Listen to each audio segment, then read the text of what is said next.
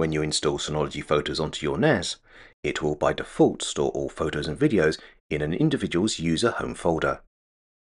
While this behavior is by design, it is a problem if you want certain family memories to be accessible to all users of your NAS. So to get around this problem, we can have Synology Photos create something called a shared space. A shared space is a centralized location on our NAS that all instances of Synology Photos can see either from the Synology Photos web portal or the Synology Photos app. However, as this network share has to be created through the Synology Photos web portal, we're going to show you the settings that you need to enable in order to make shared space work. In order to create a shared space, we first need to sign into DiskStation Manager using our administrator's credentials. Now from the desktop of the DSM, if we now select Main Menu, then locate and click on Synology Photos. Synology Photos will open in our administrator's account, which have universal settings that can be enabled for all users. If we select the profile icon, and from the drop-down menu choose Settings, when the Settings panel opens, we need to click on the Shared Space tab and enable Shared Space. You will notice that Synology Photos will automatically create a shared folder called Photo, which happens to be a legacy folder used by previous photo apps created by Synology. So unfortunately, this means that you can't choose your own shared space folder or use multiple folders. Let's enable shared space.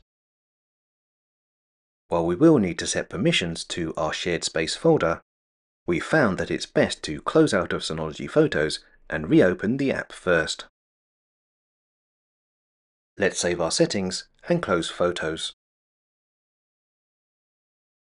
If we return to Synology Photos, and once again open Settings, then choose Shared Space, we now need to set access permissions to our shared space folder. While we could assign access permissions on an individual basis, for speed and convenience, we're simply going to use our users group so that all users receive the same access rights. Then for access rights, we're going to choose full access. Finally, if we click on Add, our users group is added to the users list. Let's save our settings and take a look at the shared folder that has been created. Returning to DiskStation Manager, if we open Control Panel and choose Shared Folder, we will see a new folder called Photo. While this folder is accessible from within Synology Photos, currently it's not easy to add or remove photos and videos from outside of the app, so we need to set user permissions on this folder. Let's click on Edit and choose Permissions. Now if we select Local Groups from the drop-down menu, we're going to give the users group read-write access. After choosing Save, we can sign out of DiskStation Manager.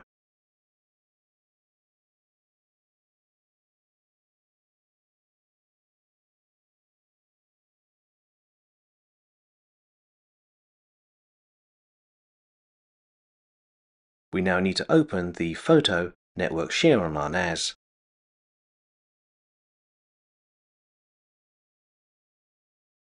As a test, we're going to add an image file. However, if you have photos and videos stored in other locations on your NAS, now would be a good time to move them into your photo folder.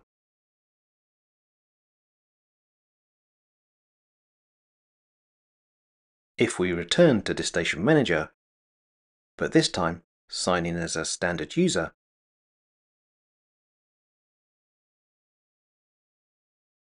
once again, if we open Synology Photos, we're presented with the photos and videos that we've saved to our personal space.